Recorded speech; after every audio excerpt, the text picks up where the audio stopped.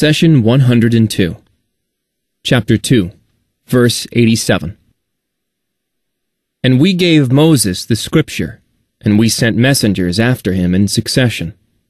We gave Jesus, son of Mary, clear signs, and strengthened him with the Holy Spirit. So how is it that whenever a messenger brings you something you do not like, you become arrogant, calling some impostors, and killing others? Chapter 2, Verse 87. In previous verses, God illustrated how the children of Israel treated Prophet Moses. In this verse, he describes what they did after his death. After Moses, a number of prophets were sent to guide the Israelites and save them from their own repeated transgressions. Here, Allah specifically mentions prophets Moses and Jesus, peace be upon them, because Judaism and Christianity were the two main religions before Islam. Keep in mind that a number of prophets were sent to guide the Israelites before Jesus.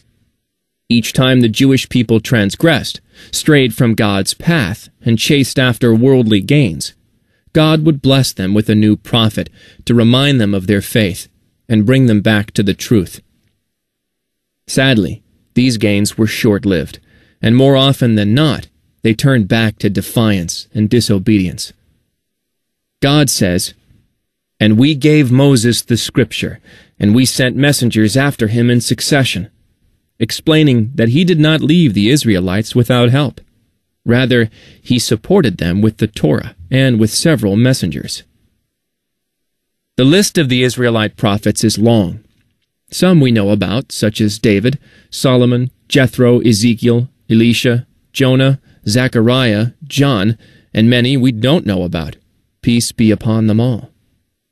God says, "There are the prophets that I have told you about, and there are the prophets that I have not told you about. As to Moses, God directly spoke to him." Chapter 4, verse 164. The Jewish people often take pride in a large number of messengers sent to them, boasting about being God's chosen people. However, needing many messengers is a reflection not of piety. Rather, it is a testament to the constant transgression and indulgence in sin. Allah, after all, sends prophets when corruption is rife and sin is commonplace. Let's examine the phrase, "We gave Jesus, son of Mary, clear signs and strengthened him with the Holy Spirit." God supported Prophet Jesus with great miracles, which proved, beyond any doubt, the truthfulness of his message. Prophet Jesus was sent to a people who were immersed in materialism and tangible gains. Their hearts were far from spirituality, and they did not believe in the unseen. Recall that in previous verses, they asked Prophet Moses to physically see God, and when manna and quail were sent to them daily from the heavens, they feared that it would stop one day, and requested to grow their own vegetables. Such people needed a messenger whose entire life revolved around the unseen in order to turn their hearts and minds to the Lord. Thus, Prophet Jesus' birth, death, and miracles were all matters of the unseen. Allah wants to show all of us that his abilities are not ruled by the physical and the material. Rather, it is he who rules the means and sets the laws. Whatever he commands be, it becomes. He demonstrates this ability through all matters of creation. God says, "The kingdom of the heavens and earth belongs to Allah. He creates whatever he wills. He gives daughters to whoever he wishes, and he gives sons to whoever he wishes. Or he gives them both sons and daughters, and he makes whoever he wishes barren. Truly, he is all-knowing, all-powerful." Chapter 42, verses 49 and 50.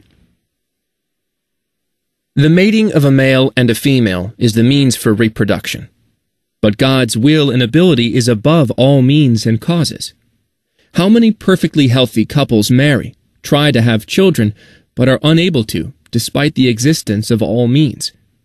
Wasn't the creation of Prophet Jesus from a female only a clear display of God's ability? The verse continues, and supported him with the Holy Spirit. The Holy Spirit refers to the archangel Gabriel. Here you may ask, weren't all messengers and prophets supported by the angel Gabriel? Why did God specify Jesus? We answer that Prophet Jesus was specifically mentioned because he was accompanied by the angel Gabriel continually from the moment of conception till the time of death. He, unlike any other human being, was conceived through the breath of the archangel, and he was born without a father. Thus, he faced constant hostilities and accusations from many people. God Almighty kept the Holy Spirit in his company at all times for protection, support, and to aid him in all his miracles. It was also through the archangel Gabriel that Jesus, peace be upon him, was raised to the heavens. This matter is where many scholars differ in opinion. Did Jesus, peace be upon him, ascend to heaven alive or dead? Whatever the case may have been, it should make no difference to our faith. Some people argue that it is unlikely for a human to be raised alive to the heavens.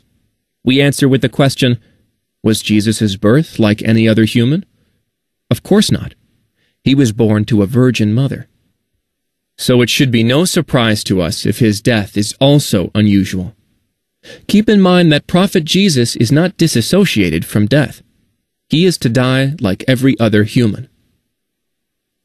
Our beloved Prophet Muhammad ascended to the heavens during the night journey, Miraj, and spent a good part of the night there before descending back to earth. Similarly, Prophet Jesus ascended to the heavens to return at the end of times and spend the rest of his life on earth. The only difference between the two events is the duration of stay in the heavens.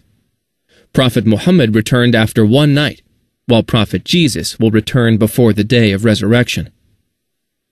Prophet Muhammad, peace be upon him, said, "By he in whose hands my soul rests, Jesus, the son of Mary, is to descend amongst you as a just ruler.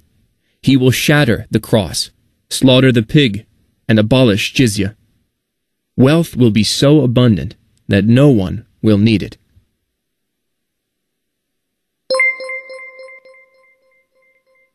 The messenger said, "My Lord, my people treat this Quran as something to be ignored." Chapter 25, verse 30. Do not abandon God's book. Please take a moment to subscribe and to share with your family and friends.